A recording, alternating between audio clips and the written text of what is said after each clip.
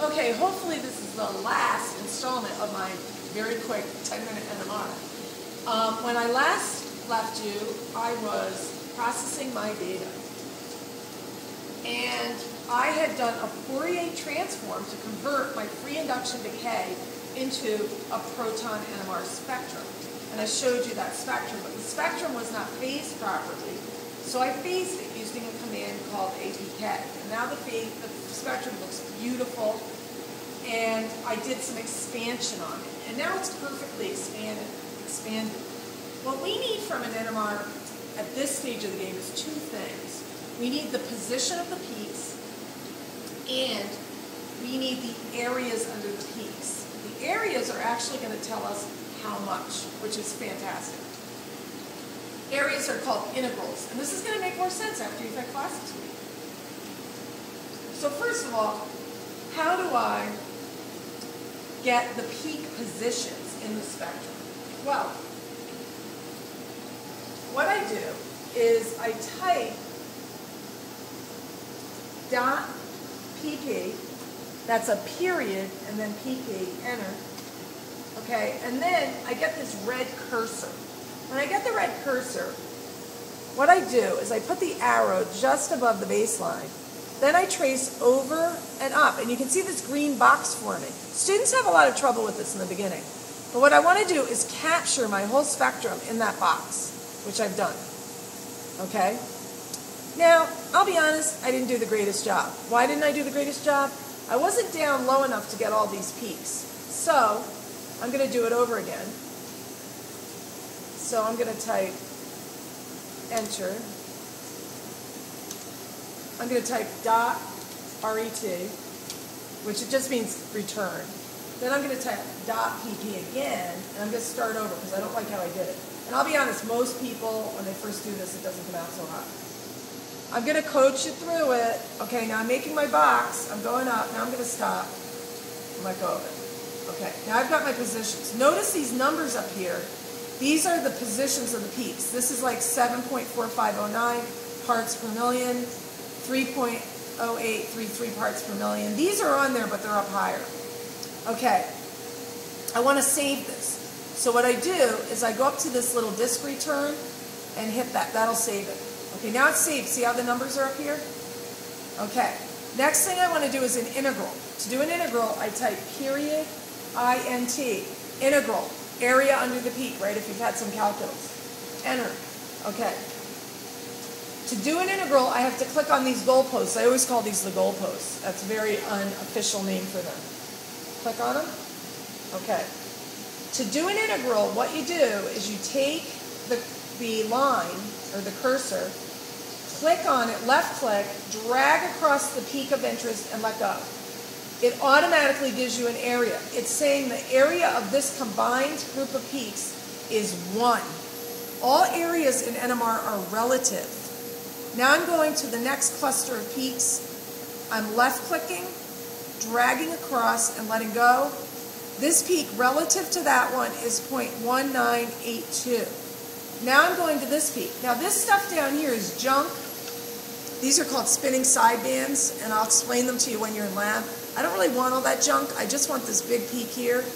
I'm going to click and drag and let go. Okay. This is saying the relative areas of these peaks is 1 to 0.1982 to 1.2. What is that? That's really about 1 to 0.2 to 1.2. What you have to do is convert those numbers into the smallest whole number ratio. What does that come out to be? Well, if I do a little math in my head here, a little arithmetic in my head, it's really, if I multiply this by 5, everything's off by a factor of 5. If I multiply this by 5, it's 5 to 1, if I'm multiplying by 5, to 6. This is going to tell us how many hydrogens are being excited at each frequency. So it's 5 hydrogens to 1 hydrogen to 6. You're going to have to take whatever ratio the instrument gives you, because the instrument's dumb, right? The instrument can do some pretty sophisticated things, but it doesn't know what the data means. It can only tell you the relative numbers, not the absolute numbers.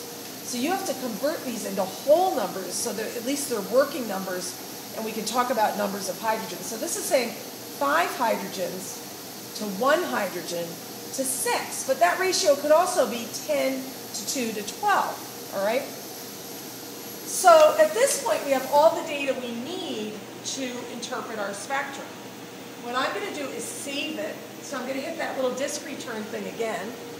And then all I have to do is print it. So I'm going to go File, Print. This part will be easy for you. Click OK. It asks you a series of questions. Just click OK. At this point, you can make multiple copies if you want for your group. Like say you have 3 people in your group. Click OK, then click OK, and it'll print out.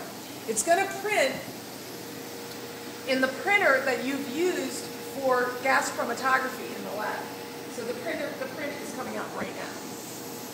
Okay, that's how you run an NMR sample. 6 minutes. Now, when you're finished, you can take the sample out. To take the sample out, you type EJ again, EJ, enter.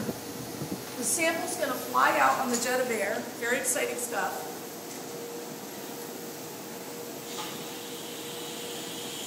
There's our sample. You take your sample out. You put the dummy sample back in. You set the height on the turbine, like so. You put the sample back in. And you inject the sample. So you type IJ. The sample sits all the time. The instrument sits all the time with the sample in. Okay, so I just put the sample back in. Now, what do you do with your sample? You clean it. Don't leave it with us, okay? Take your sample, dump it into halogenated waste like I showed you, and clean it with acetone, okay? These videos, again, are not a substitute for our teaching you this, and I'm going to go through, particularly this, every step of the way with you. If you don't understand this, don't worry about it, okay? If watching them just makes you feel more comfortable, that's great, okay? Again, I'm going to say this multiple times. Do not come in the NMR room and start running NMRs by yourself. It's not that you couldn't do it. You might be able to do it. But honestly, the instrument's too valuable to have inexperienced people running it. And usually it takes 4 or 5 times before you really get the hang of it. And probably just watching me do this, you're thinking, yeah, maybe it would take 4 or 5 times. I don't know. It certainly took me 4 or 5 times before I could do it. Okay? So get a little familiar, but when you come in next week, realize we're going to go over it with you. Okay, I'll see you in class. Bye-bye.